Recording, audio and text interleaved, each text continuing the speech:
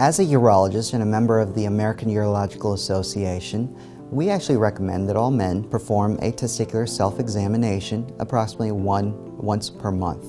There are other organizations that say it's not necessary to do that. However, we know that if you have increased risk of testicular cancer, such as a family history, or you have had a history of something called an undescended testicle, then you should definitely be doing self-examinations because you have an increased risk of developing the cancer. So the way we recommend doing the examination is pick a time when we know that the testicles are going to be descended within the scrotum.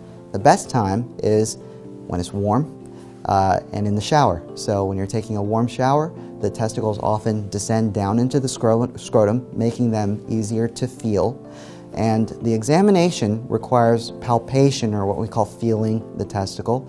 And you want to roll the testicle between your fingers in the shower when it's easy to feel the whole testicle.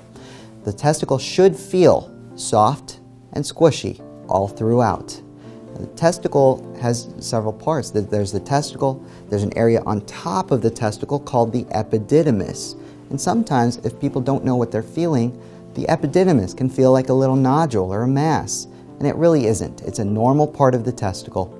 And there can be conditions that occur within the epididymis. You can feel little lumps or masses in the epididymis, which is on top of the testicle. And often we see patients who are concerned that that may represent a cancerous area.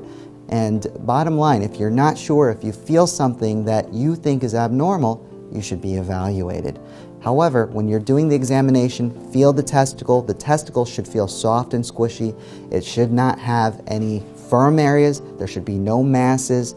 A testicular tumor would feel like a firm, hard mass in either a part of the testicle or sometimes involving the entire testicle.